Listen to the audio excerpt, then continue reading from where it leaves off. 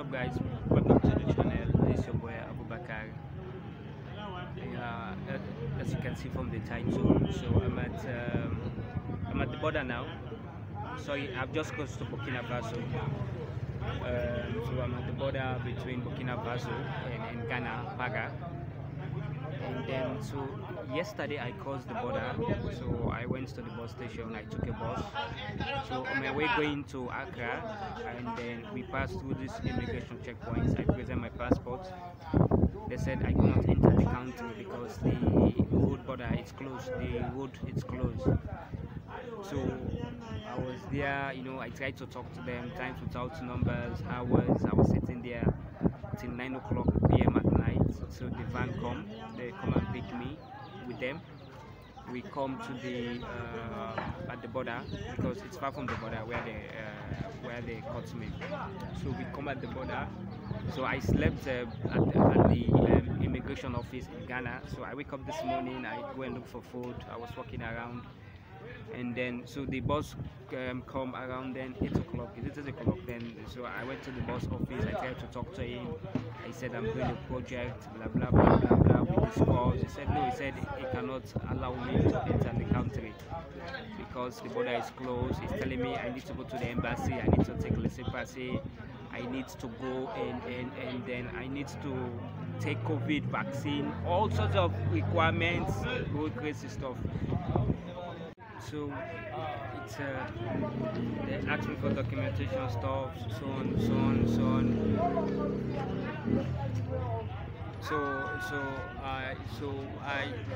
They do not do it. They do not do it. So like right now, I'm really sad because my plan was to spend some days in Ghana, then go from Ghana to Togo.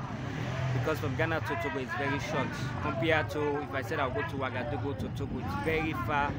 And also, if I said I will use the route from Ouagadougou to Niger, the road is not safe. They have these jihadist people on the road. It's very risky. So you see. So now I don't know what to do. But what I'm thinking is I just want to go to Ouagadougou. I see if I can get money from Western Union, then leave tomorrow to Togo or maybe Niger. But I don't want to try that route. It's not safe. It's not safe. They have these jihadist people on the road. They are fighting every day. So I don't want to risk my life. But anyway, let me get to Ouagadougou first and see what I will do. So yeah, so like I feel so sad, like I understand the road border is closed and everything, but what I got so annoyed is like Africa is divided. That's because of COVID. Which COVID? Nobody do not have face masks. Nobody do not have face masks. Everybody, even the police officers, do not have face masks. Nobody is washing their hands. They said COVID. They closed the border. Business is collapsing within this area. Transportation is not going on. Nothing. They said it's because of COVID. It's shameful, man.